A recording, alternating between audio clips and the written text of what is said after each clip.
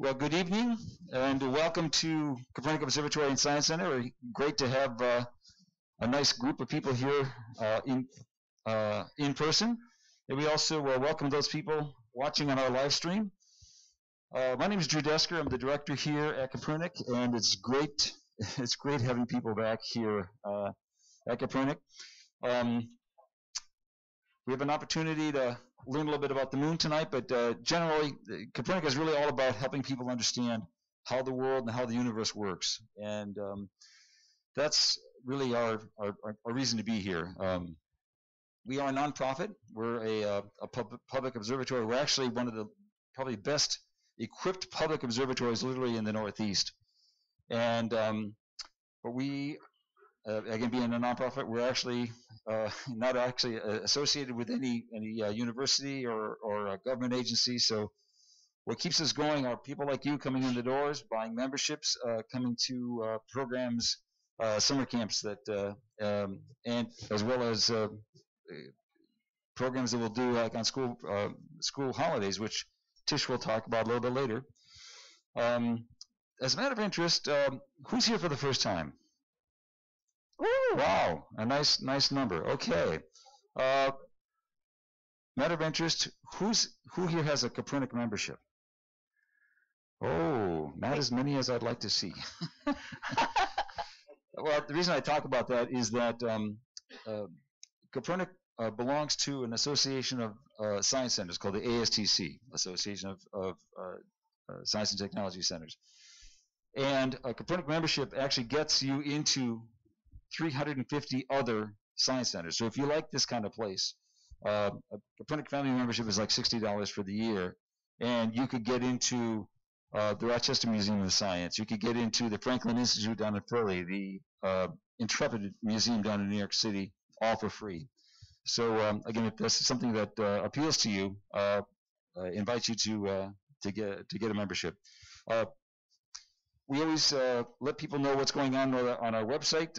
If you're not already on our email distribution list, you can go to our website and get on that, and you can learn about what's going on. Like next week, we'll have actually a gentleman who grew up in this area, now lives in Houston, and is a mission controller for NASA at the Johnson Space Flight Center. So he's actually going to zoom in and talk about his experiences as a mission controller at Johnson. So that's going to be another great event. And one of the nice things that sort of come out of this situation with COVID is that back in March of 2020 we had to stop doing public programs. So we pivoted and started doing live streams. We now have over 2,500 people subscribed to our live stream. And doing some of our sort of high-profile events, like back in December, we had the conjunction of Jupiter and Saturn. We had over 4,000 people on our live stream, watching at that time, and the chat on the side was flying by like a CVS receipt. It was just wild. But anyway, we're really glad that you're here tonight. I hope you got a chance to learn a little bit with some of the family activities. Tish Bresee is going to be presenting the moon to you, and we'll, if you haven't also gotten a chance to see it, we'll be bringing in our lunar sample, our moon rock that's on loan from NASA. That's, I believe, will be part of your presentation. Somebody better be watching it right now. I'm gonna go find it. So anyway, it's great to have you here. It's great to have you, those watching on the live stream. And we'll just turn this over to Tish. Thank you. It's International Observe the Moon Night all over the world. And Kopernik is one of the 500 places in America that is celebrating it. We've been doing this since 2010. Seems like forever, but not really. And you know what? A lot of the nights are rainy and ugly, but this one isn't bad. It's warm out. At least we're going to go back out and try it again as many times as you want to tonight to see the moon. And I'm going to keep track of how many people put their eyes on the moon, especially through a telescope. But it doesn't have to be through a telescope. You can use binoculars. You can use your eyes. Some other way to see it. If I can interject, there is one rule about coming here to Kopernik is you cannot leave until you look through a telescope. You got to try. I will track you down. All right? So make sure that after the program you head out. We've got some scopes out in the yard. We'll have some scopes open in the domes, and definitely you have to look at the night sky through our scopes. Right, and you just have to wear a mask, right, to get up on the platform. If you're outside, the masks are optional. In the domes, it's preferred. Inside, it's mandatory. Okay. All right, thanks, Drew. I've got a lot of people I want to thank for helping me out with this, because NASA is just bombarding me with information, and I read everything. I save as much as I can, and I had huge folders, gigabytes of material, and I don't want you to think I'm going to throw it all at you tonight, but I am going to give you some resources. So if you've got your phone or any kind of connection with the world, please feel free to try some of these sites, because I know you're going to want to do more later, okay? Everybody loves the moon, right? We love it. Even when you're eating Oreos and you forget about the moon. Okay. So right now, I want to say thanks to Andrea Jones and Dr. Jones, not Indiana Jones.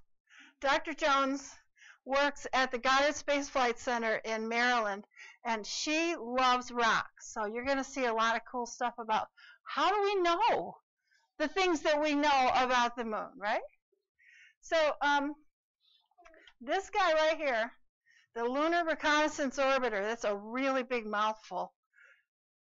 It has been going around and around and around the moon, and finally has finished taking pictures of every corner and every crater and every mare on the moon, and we now have the entire moon mapped out, and we have a great spot picked out for you to land. And 2024 was the first possible landing. That might get bumped up a year because of COVID, but I'm still pretty optimistic. I think the little people, though, in this room are going to think, you know how cool it was that all those celebrities were going up into the air and coming back down? Well, I think it's going to be just like that when they're big. It's going to be lots of people going up to the moon and back, and up to the moon and back. It'll be really cool. We'll see how long it takes us to get there. I'll show you how. So thanks a lot, Andrea Jones. Let's see if my computer's going to work. Sure. Yep. Yeah, I know, but you know there are some complications. Always. Yeah. I should be able to, yes. I've got so many gadgets, it's amazing. All right, so the Lunar Reconnaissance Orbiter is part of this team membership, and you've got to know there's a lot of people, but you know who it is? It's you. You pay your taxes, so you own NASA. It's yours. It's free. That's why all this stuff that we're giving out tonight, except for the cookies, no. I think probably yes. Everything is going to be free after you pay your admission, of course. Let's try that. There we go. This is the definition of what we're at tonight. The International Observe the Moon Night is a worldwide public celebration of the lunar sciences and exploration. One day each year, everyone on Earth is invited to observe, and it's always, always October first quarter moon. So here we are.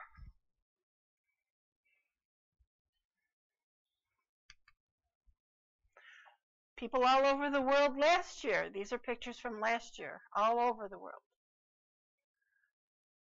I'll never forget the kid. There was a 5-year-old boy who came up to me and said, "How did you get the moon in there, in the telescope?"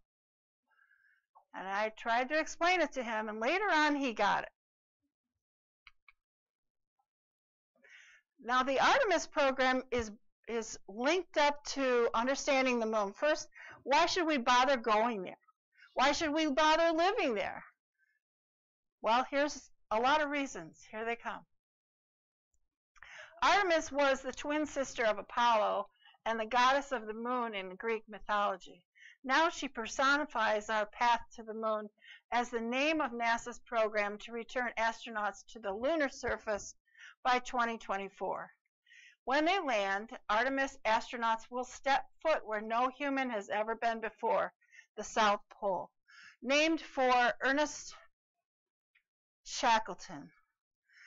He was famous for discovering our South Pole, right? Look it up. Mr. Shackleton, yes. So the Shackleton crater is something I'm going to really push on you, and we're going to find out why.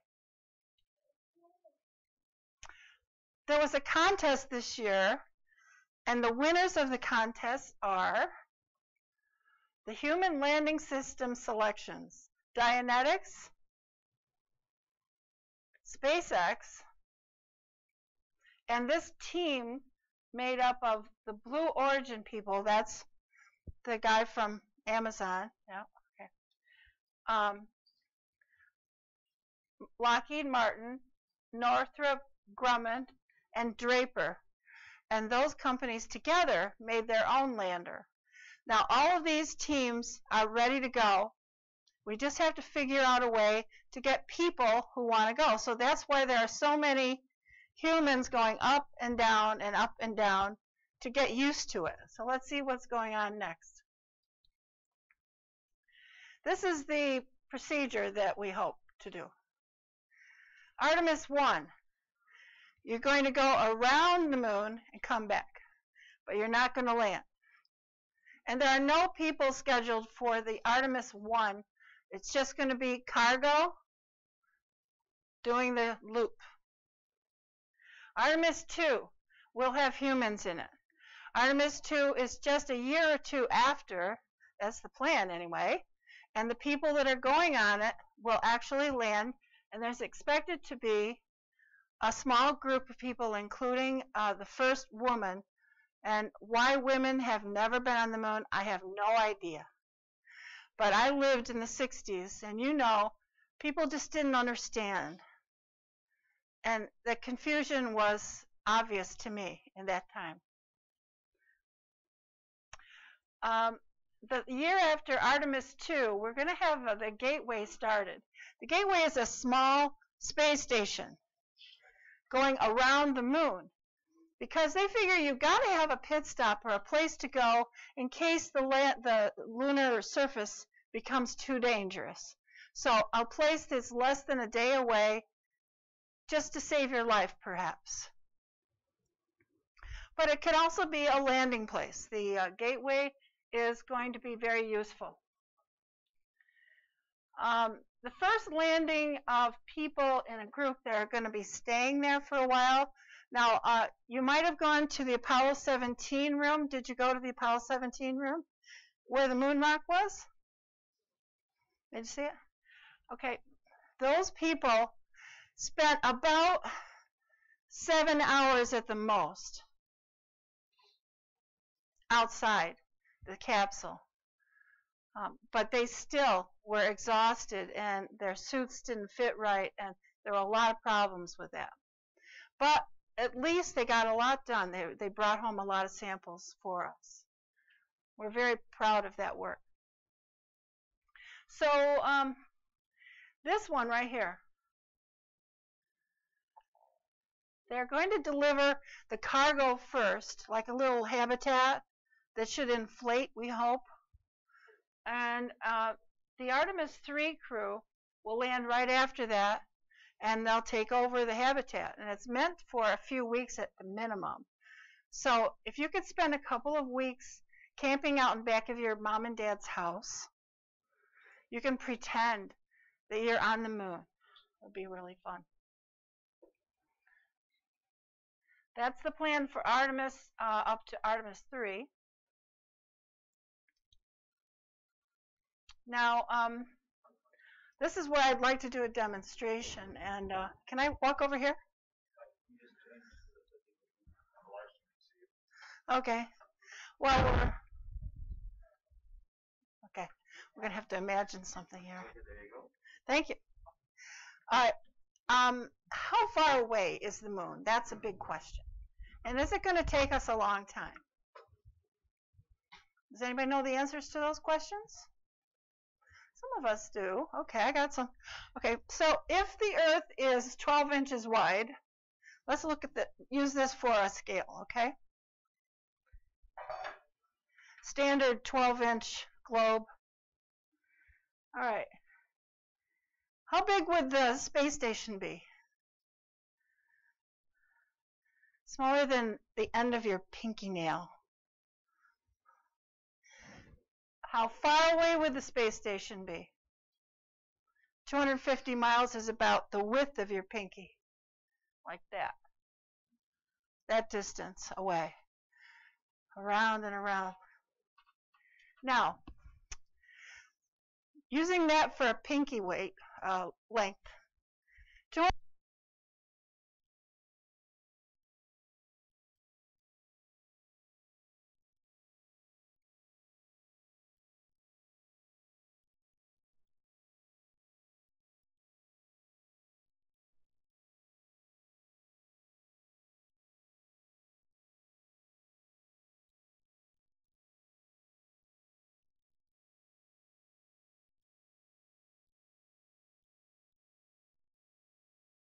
waiting. Ah, good. Okay. Back to pinkies. You got a pinky? Okay. 250 miles in this scale. Okay. So, how far would the moon be away from the Earth on this scale if the space station is one pinky away? Wait a minute. I need a moon.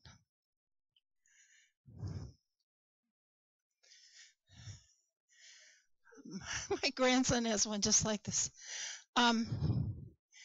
It has terrible growths on it. I don't know what that is. There you go. Inverted craters. I love that. And it turned purple. So anyway, about 1/4 the size of the Earth. That's pretty close. How far away from the Earth would the moon be? Let me just give you a couple choices, okay?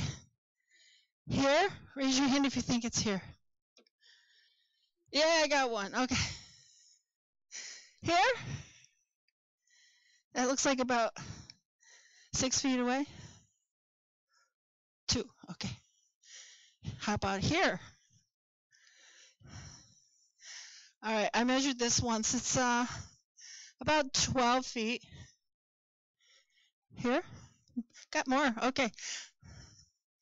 20 feet away. Look at that Earth way over there. Maybe that one? All right, here's the real one. Here we go. On this scale, with the Earth being 12 inches wide, it's about this far away, which is 10 meters. 10 meters. So everybody look at the Earth. I'm seeing it from here. It's pretty far away. How long does it take to get there? Let's see. Somebody told me the 3 rule. I think you're pretty close there, Mark.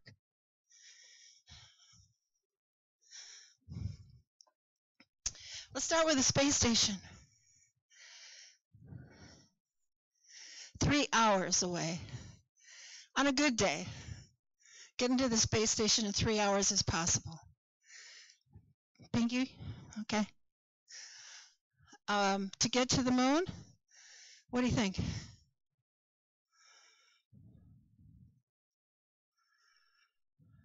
Anyone? Go. You got it. 3 days on a good day. A lot of times you have to do a couple of orbits. Get yourself moving and get used to it. And then, but you could get there in 3 days, yeah? So what about Mars? When it's on this side of the sun, yeah, it's pretty far. And that's only one part of the way because you got to sit there and wait for it to come back around. So we say it's 3 years to go to Mars. All right. I'm back. Let's try this. Thank you. Thanks, Drew. Okay. Now, actually, there's one more demo here with the pinky. I forgot.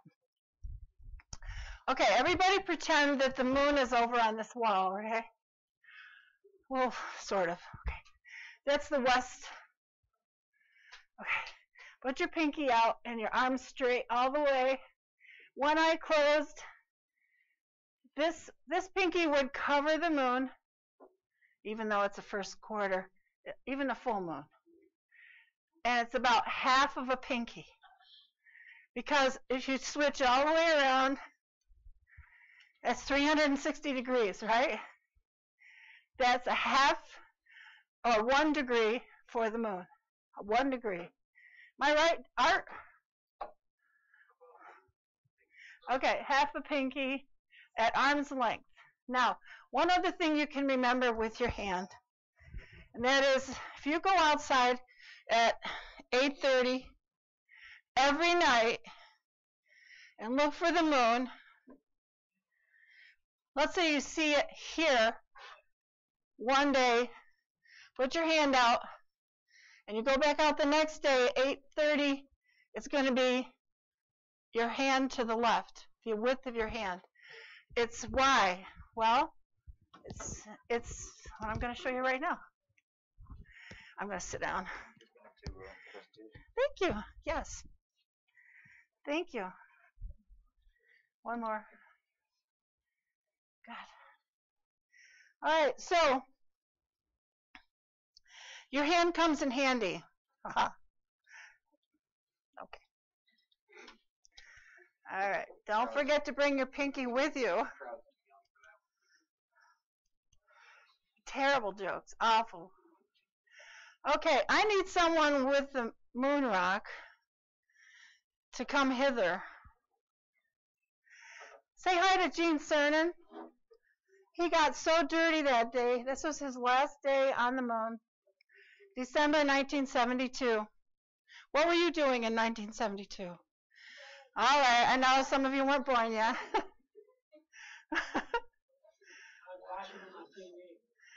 Yeah. Gene Cernan, the last man on the moon. He was the commander. You see the red stripes on his pants and on his hat, helmet? All right. That's the ranking system. That's part of what helps you to recognize him in case they find your dead body, yes. But he's covered with dust, and when they went inside their little tiny capsule, they all recognized the smell of gunpowder.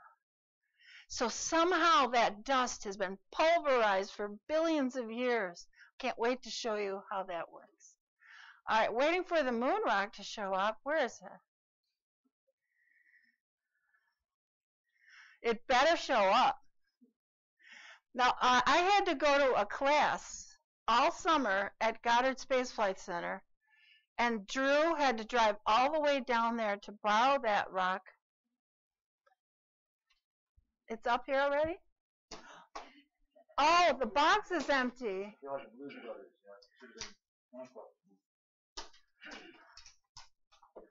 Is it in there? Oh, okay, great, okay. You know what it says on top of the box? If found, return to Johnson Space Center. Yeah, that would make me, I'd be in jail. Yeah, I'd be in really big trouble. Thank you. So the person who keeps it under their pillow or watches it all the time, they have to promise to watch the rock from the moon because you know it belongs to the people of the earth and costs over $28 billion. Yes. Yep. Now, how did they get all those rocks? Well, let's find out. Apollo 17 is a fascinating group because it was the last. they examined this flat area called the Tortilla Flat, and there were 2 mountains on either side. Right about here. Wait, yes, no, here, right here. I'd like to thank George Normandin for this beautiful picture of the first quarter. Looks a lot like what we would have seen tonight, and there's still hope to see that. I hope we do.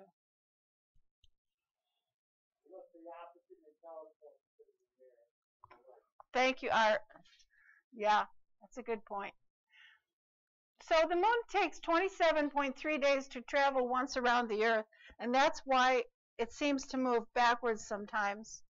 When you're seeing it each day, it goes to the left. The gravity is about 1/6 because it's about 1/6 the mass of the Earth. So if you go to the moon, you would divide your weight by 6, and you would multiply your strength by 6 for a while anyway. I don't know how long it will last, but it would be fun at first.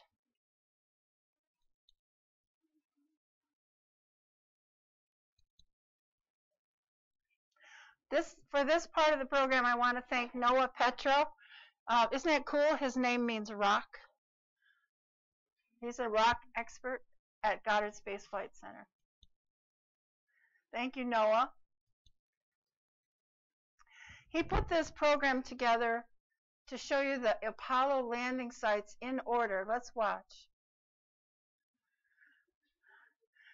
It could make you dizzy. Be careful. Apollo 12. Now, what happened to Apollo 13? They didn't land, did they? Oh, we have to wait a long time. There we go. Here's Apollo 14. I want you to look for a pattern. Where do you see all of these landings are? What part of the moon? Apollo 15, Hadley Rill.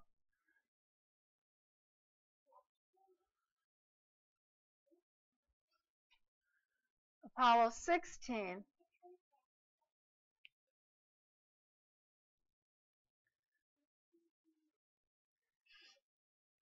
Yeah, that's just what you guys were telling me that, yeah, there it is.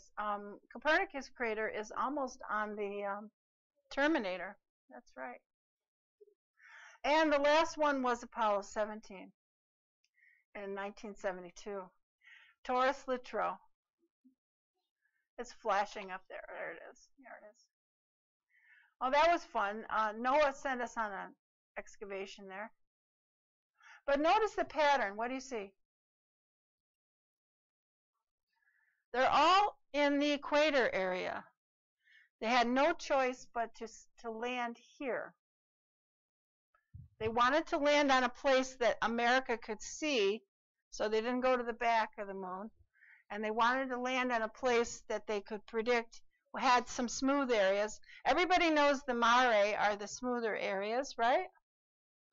Yeah, although there are some of these landings were right in between mountains. So, have you ever seen a supermoon?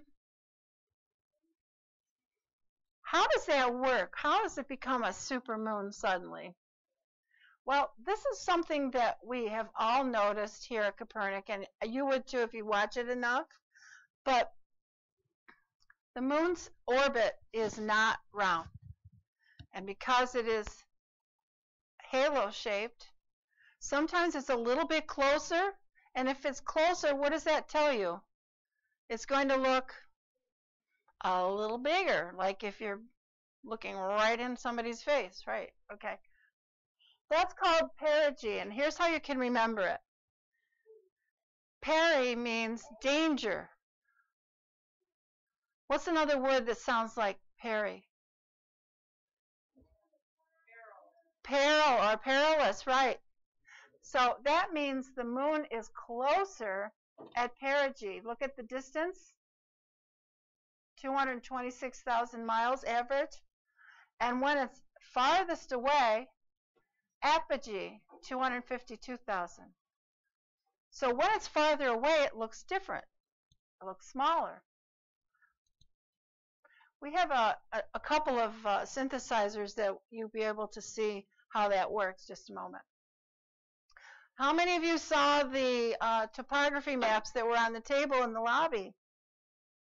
Well, if you've missed it, you should check them out because they are brand new images of the whole surface of the moon. Remember, we're especially looking down here. Now, what color is the highest mountain? Anyone?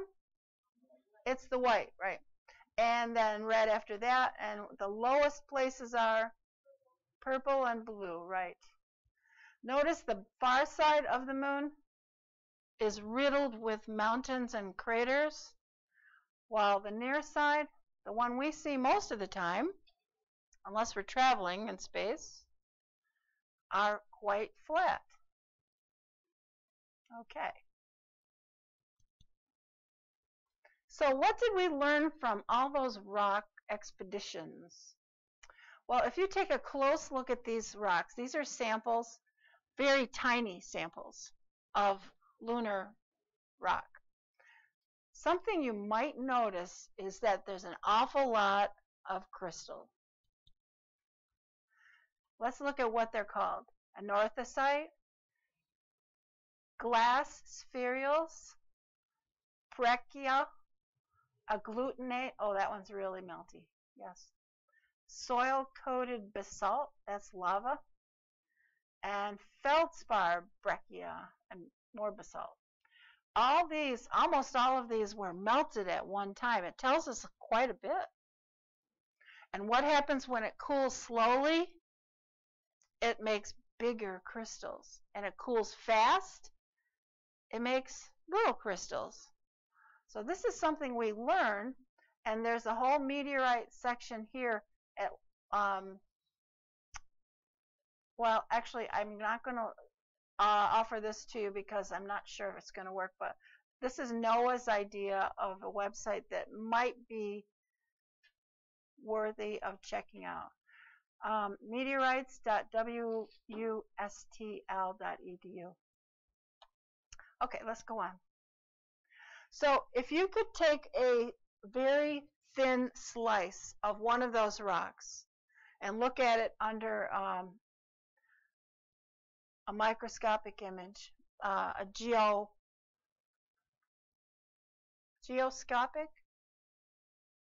is that what they call that? It's especially for looking at rocks and thin slices of rocks. You will see that each color has its own spectrum, like platinum and titanium. Those two minerals are really expensive here on Earth, right? These are the kind of things like you use to make spacecraft and you use to make computers or jewelry. So they're very valuable, and that's the kind of thing that we're trying to reach out to the private companies, and they're going to make lots of money by claiming areas on the moon that are rich in some of these minerals. Okay, let's go to how the moon, we think, got its start. This is from Noah Petro, and this is a drawing of what we think it was like about 4.5 billion years ago, and a video clip that he put together. Let's see, take a look. The big blob is the Earth, and we got hit with something pretty big, almost the size of, maybe bigger than the moon. And there are a couple of laws of like gravity that keep the particles close to the Earth. The Earth probably had a big swarm of rings around it for a while. And after time, the moon formed.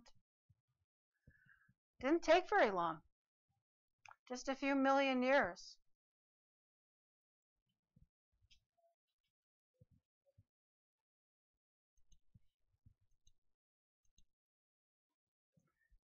So let's see what he's got. The evidence.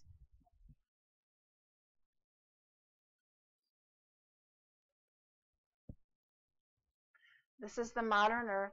Oh, sorry, moon. Yeah.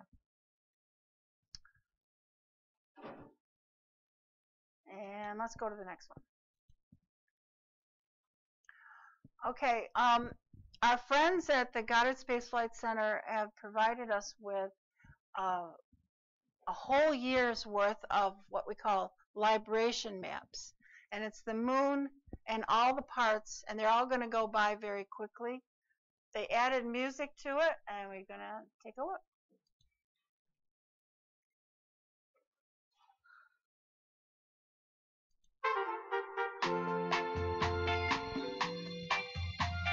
Now, there are a lot of symbols here, so I'll try to explain some of them. This one's my favorite right here. These are the widths of the Earth. Sun in my pocket and the moon above my So head. if it's a very low number, With the whole world at my feet and the pain, a cloud of it's very hair. close. If it's a very high number, it's really far away. There is So when it gets I 32, need it's to share. at apogee. And Joy when and it love goes to 28, it's at perigee. I can feel it in And you the see how it seems to swell up? That's Think the it's not super me now. There's nothing at all. You like that music? It's beautiful. Nothing can stop me now. The Earth and the moon is from above. Now, why does it waddle like that? Well, it doesn't really change. It's just the angle that you're looking at it from the Earth, which is a round sphere. Now, as the light of the sun goes by, you can see the name of the craters. The perfect team. Let me pause it right here. Can you see Copernicus right here? There it is, right? Okay, back to this. Like the hand in a glove, like cherry pie and cream. There are stories we need to tell, and laughter we need to share. There's joy and love all around, good vibrations everywhere. Nothing can stop me now. There's nothing at all that can make me fall. Nothing can stop me now. I'm standing strong while I'm singing this song. Will it All right, so I'm going to move it to October.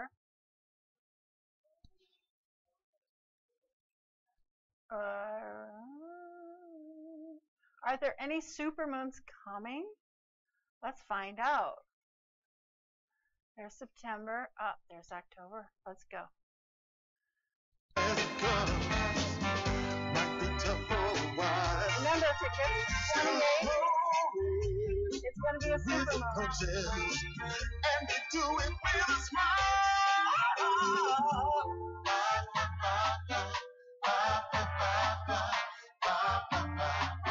Oh, it got to 28, but it was a new moon. Sorry. Oh, it's dark. Nothing can stop me now. There's nothing at all that can make me fall. So you can see when there's a supermoon and when there is the regular moon, the apogee. We're used to that, but it's still gorgeous.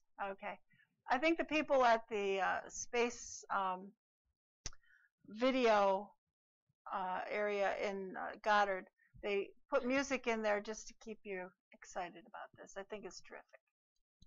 All right, next one.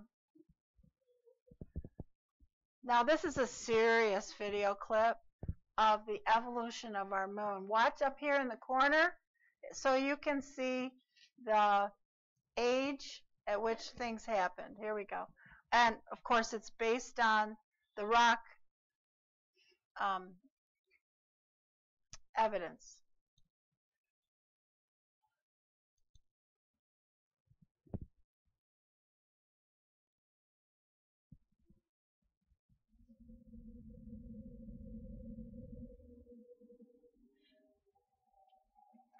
You can download these videos at nasa.gov.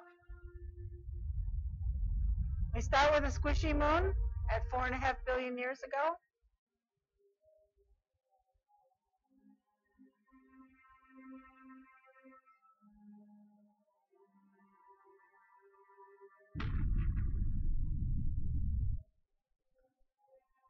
A very powerful impact in the Aitken Basin near the South Pole.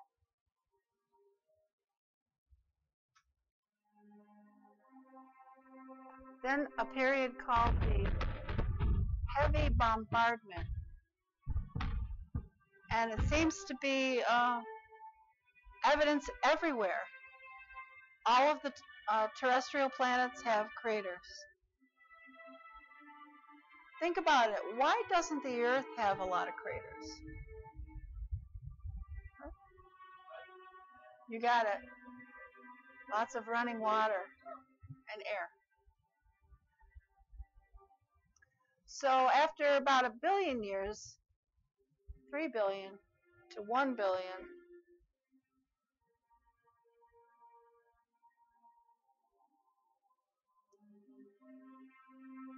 little impacts every day.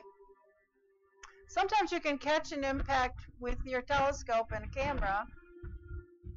Just looks like a bright spot just for a moment. Do we expect meteorites to be a problem on the moon? Yes. No atmosphere to slow it down, right?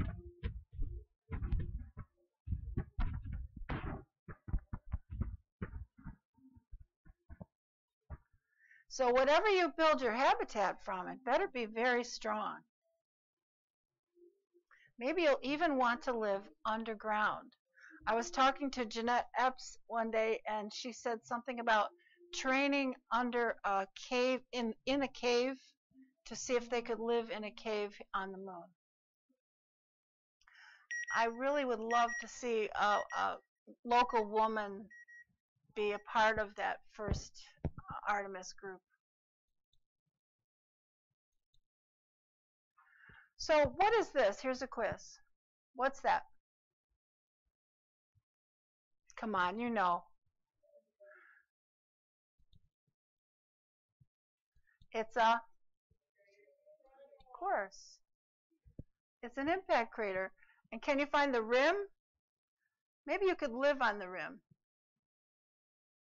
That would be your sun. Lots of bright sunshine. By the way, the bright sunshine is about 220 degrees Fahrenheit. And the darkness is about minus 250 degrees. There's no happy medium on the moon. You have to make it yourself. Now, in the center of almost every crater is an uplift. Let's look at this one. This mountain has a spot right there. Let's get closer. Now, both Noah and Andrea tell me that this rock is bigger than a baseball stadium. But they have no idea how it got to the top of that mountain. You'd think that if it hit really hard, it would have gone right down into the deepest part of that mountain, but no. That's an interesting puzzle. Maybe some of you young people could come up with some answers here. What are we looking at here? That word Challenger reminds me of a space shuttle, but it's not the space shuttle that we're looking at here, is it?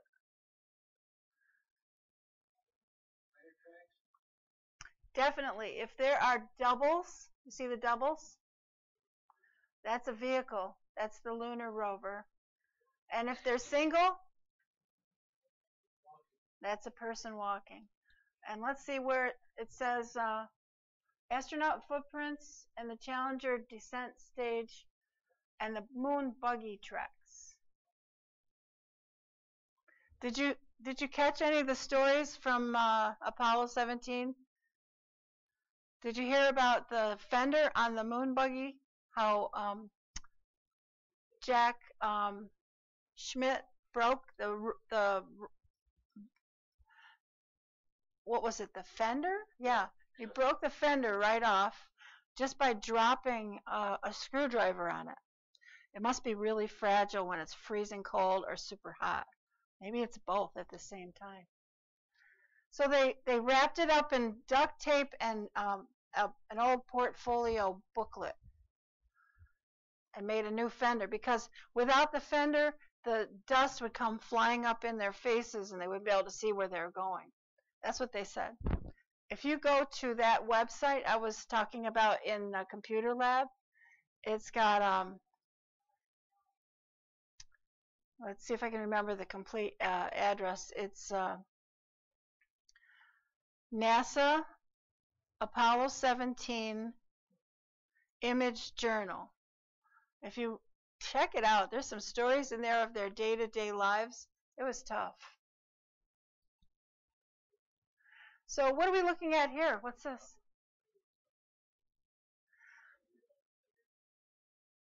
Yeah, actually it's a positive, believe it or not. It looks like a negative, doesn't it? But there's one perfectly round crater at the bottom of the moon, and do you know the name of it? I gave you a hint before. Named for Ernest Shackleton, right.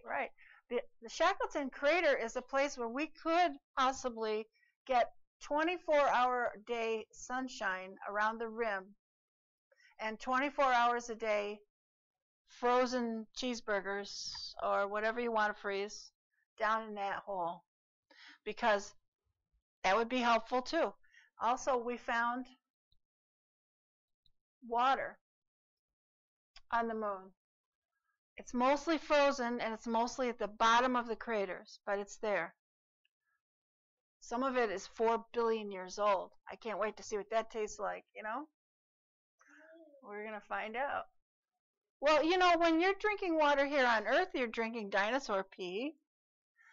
It's practically the same thing. Andrea Jones wanted you to know that there are the coldest places in the whole solar system on the moon. I thought maybe Pluto would be colder, but this is the coldest place they ever found, right here. See the purple? And here.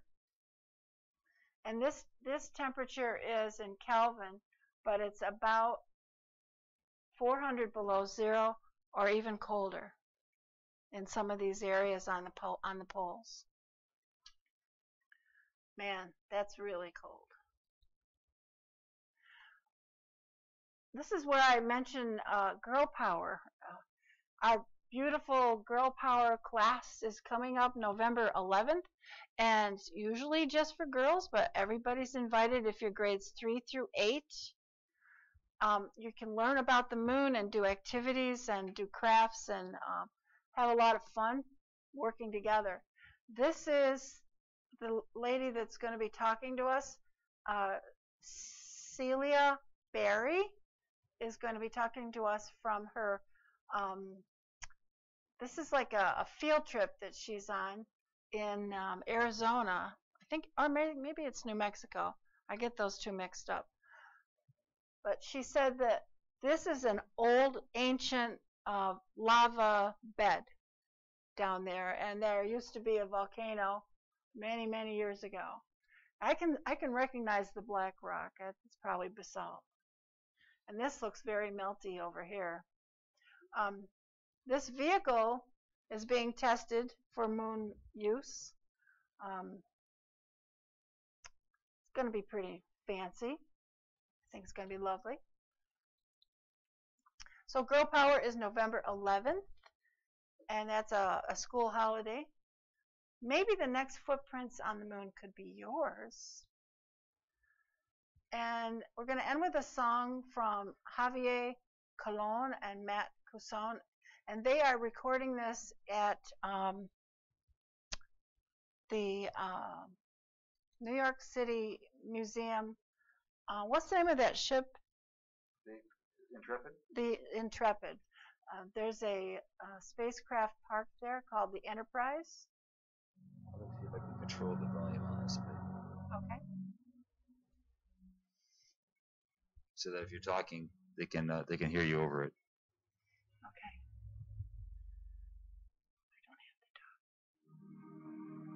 Robert Goddard had a birthday recently. What did he do? He invented the rocket. Although we give the Chinese credit for the little ones. Can you hear that okay? Have you ever been to the Intrepid in New York City? It's a huge ship full of lots of jets, and Enterprise is there.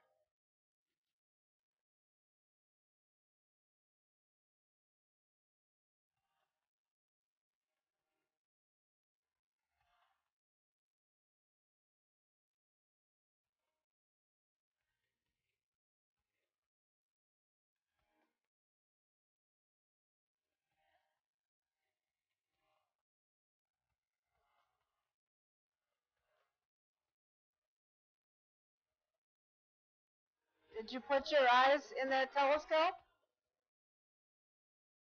Yes? Okay. Great having you here. Thank you.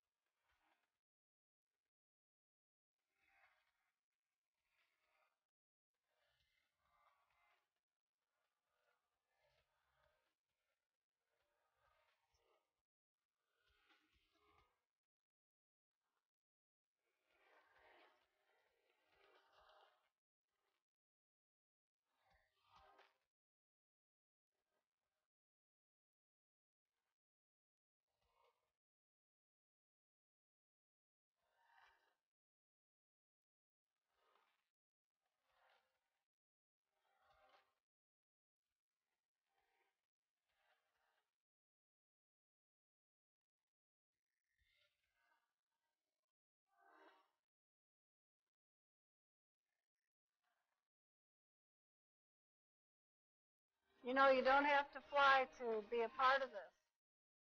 We need a lot of technology to get us there safely. Lockheed Martin is looking for people.